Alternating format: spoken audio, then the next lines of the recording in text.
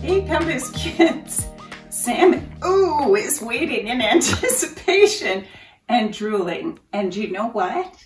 They weren't drooling, but the disciples waited in anticipation as well when Jesus left, because the Holy Spirit was coming. And today we hear about Pentecost, when the Holy Spirit came to all of Jesus' disciples. We are also hearing about 4 friends who cared so much about their friend who was crippled that they took apart a roof to get him in front of Jesus. These are big stories, Sam, because God is powerful. He gives us what we need to love and care for each other. And that's exciting, isn't it? Calm down, Sam. You look too excited.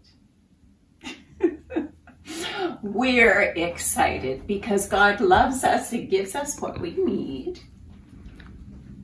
And He is always with us. So think about that this week. We will see you next time. So Sam is going to say, come here, bud. Bye for now. Until next time. See you next time.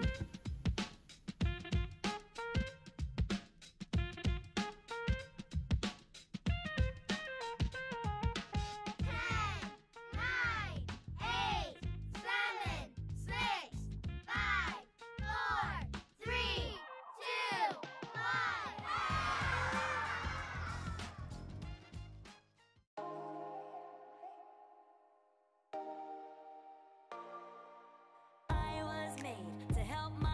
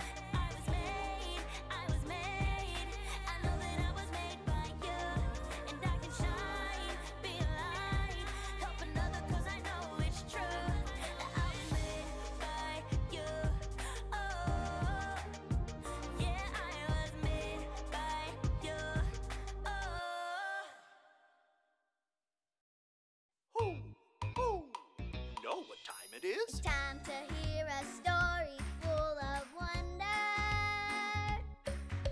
There's so much fun we'll have learning together.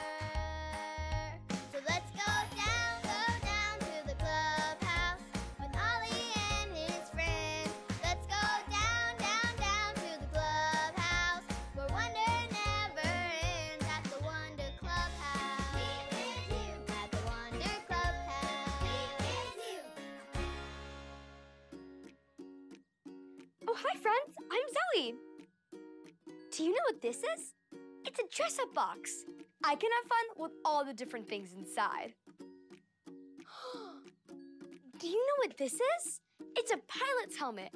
Helicopter pilots wear these when they have to fly their helicopter to help people.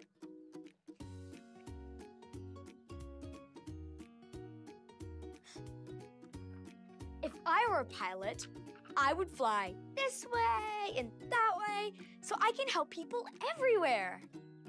Ooh. This coat makes me look just like a doctor. If I were a doctor, I would use my stethoscope to listen to everyone's hearts, just like my doctor does. Hello, Mr. Bear. Your heart sounds very strong. Ooh, have you ever seen this before? It's a lifeguard whistle. Pool's open. If I were a lifeguard, I would practice my swimming every day so I'd always be ready to help people. I wish I could be a real pilot or a real lifeguard or a real doctor. Then I could help people all the time, just like they do. Who? It's Ollie! Hello, Zoe. Who? Having fun with dress up, are you? I am Ollie, but I wish it wasn't pretend. That way I could really help people. Those people are great helpers. It's true. But I know a way you can help too. Listen to this story. Just follow me through. Who? Follow me through, follow me through, who? Ollie's got a Bible story for me and you. That should do it. Oh, hola, friends. I'm Luis the Handyman. I'm just fixing this toy for my friends. They were having so much fun playing that the wheels started to come off. I love that I can use my tools to help my friends. That's the sign for help. Can you do it with me? Great job! Now raise your hand if you'd like to help your friends too. Oh, that's awesome! You can put your hands down now. Now I have a great story to tell you about some friends who helped.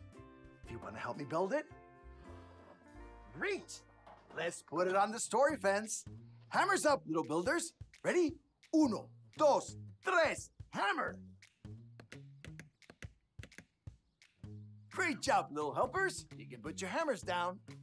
Now we just need our story tools.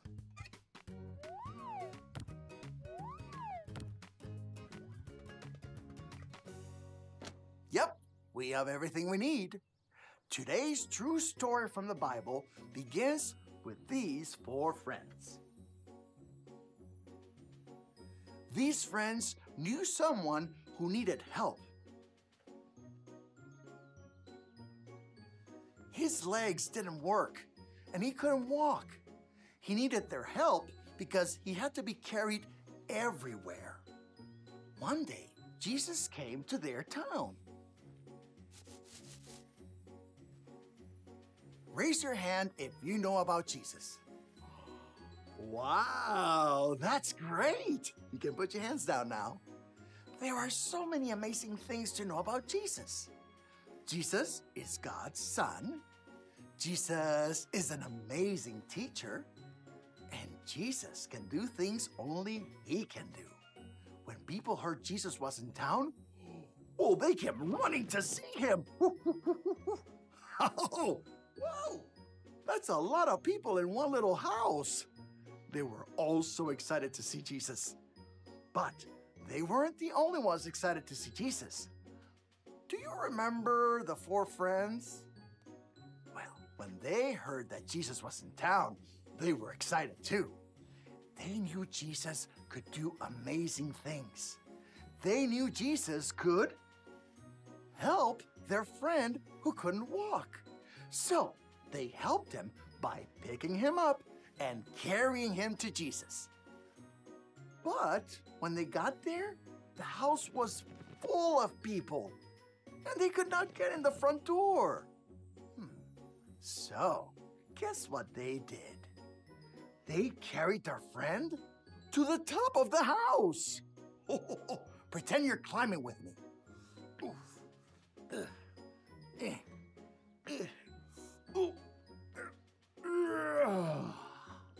Okay, we made it. Good job. Now they're on the roof. How are they gonna get their friend inside? They need to dig a hole in the roof. Everybody, dig a hole with me. The friends dug a hole in the roof and lowered their friend to Jesus. When Jesus saw how much the man and his friends believed that he could help, Jesus did something amazing. Jesus told the man to get up and walk. And he did. Jesus made the man's legs all better, and he could walk and even dance. That is amazing, because the four friends helped the man who couldn't walk got to see Jesus, and Jesus helped him walk. Wow! Those four friends did what God made them to do. They helped, and we can help too. God made you and me to help others. Hooray for helping! Hi, Ollie. Tell me, who made you to help others? God made me to help others. Yes, it's true. Now let's hear it from you. Tell me, who made you to help others? God made me to help others. That's the truth, friends. Adios. So there's your story, and it's all true. God made us to help. That means me and you. Thanks, Ollie. Goodbye to you. Hoo, hoo. Wow, even though I'm not a real rescue pilot or a real lifeguard or a real doctor, I can still help others too. I think I got the story. Did you get it? If you did, say got it. Get it? Got it! Good. I have an idea. I can help my aunt by playing with my little cousins. And I could bring these costumes over so we can play dress up too. I'll see you next time. Bye!